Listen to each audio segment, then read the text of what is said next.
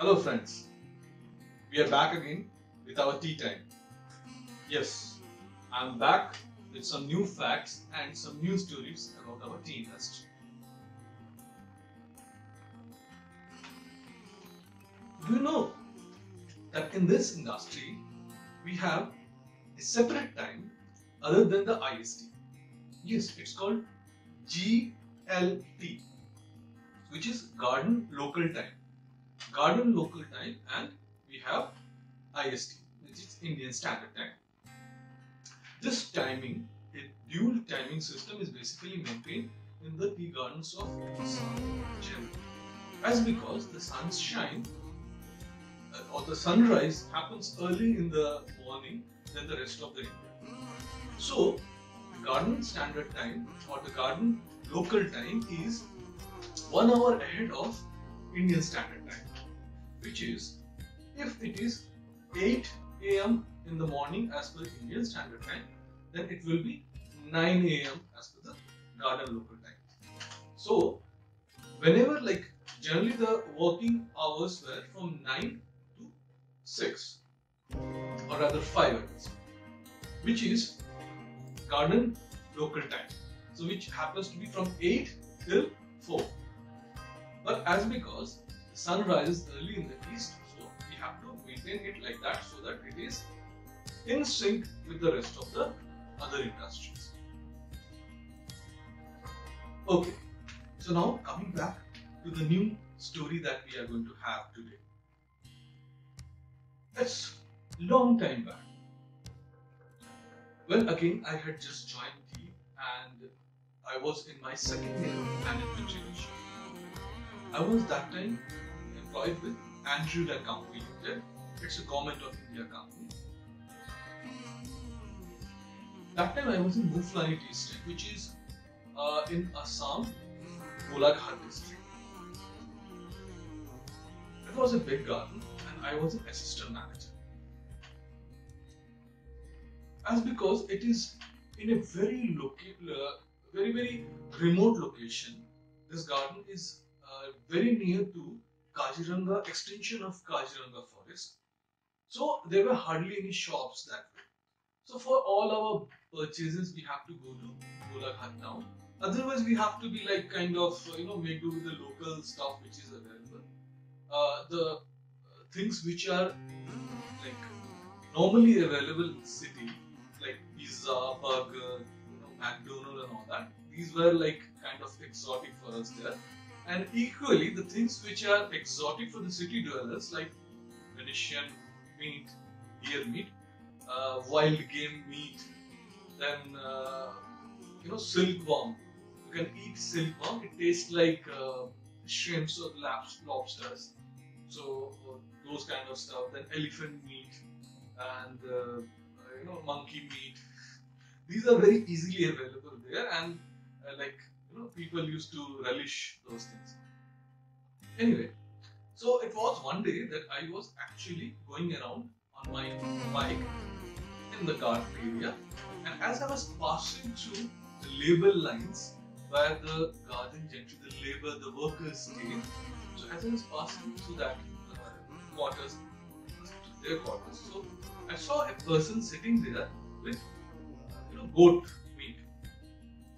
So I thought, why not let me have some tengri juice, the bone marrow juice of the goat. So I told this guy I will take the 4 legs of goat, and I paid him the money and told him to have it sent to my bungalow, my residence. People knew us, so that was not an issue. So I knew that it would be arranged, and I left. Evening, when I reached the bungalow, so I have chef and their paniwalas. Paniwala means the guy who helps the chef, and then there are the bearers, and there are malis, and there are the security people and all that. So there were a lot of people there to help us out. So I asked the chef that I have sent the tengri, so has he done anything? Well, no sir. I told him to make some tengri juice. I said fine.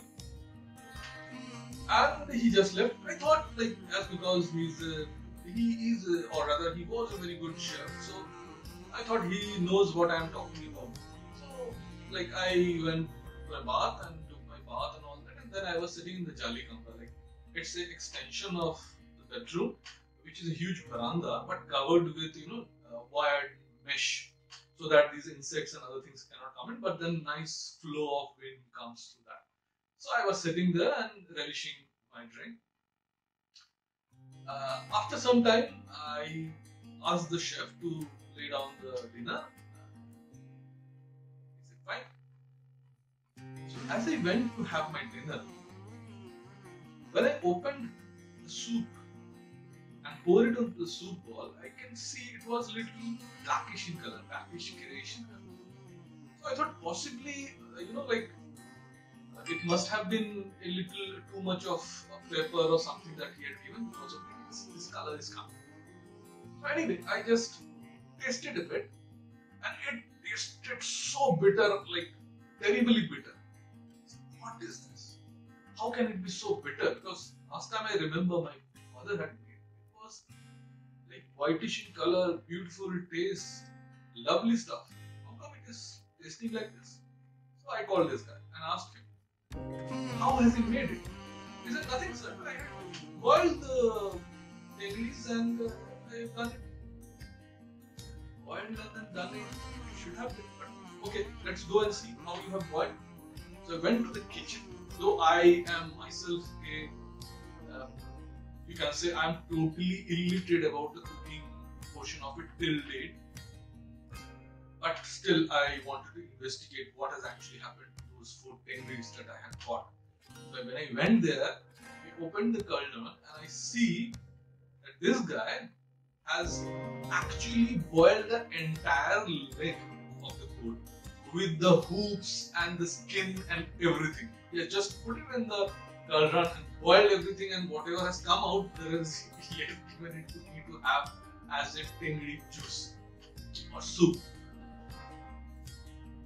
Well, so you can well imagine what would have happened after that soup, and to the chef and my own internal whatever was there churning out inside after seeing all that. This is the level of intellect that we used to deal with people on a daily basis. I hope you have liked the story. There are small these kind of incidents, many incidences which have happened, which takes place in most of the planters' life, and I will be equally glad to share all these things with you. I hope you have liked it. Please do like and share. Thank you.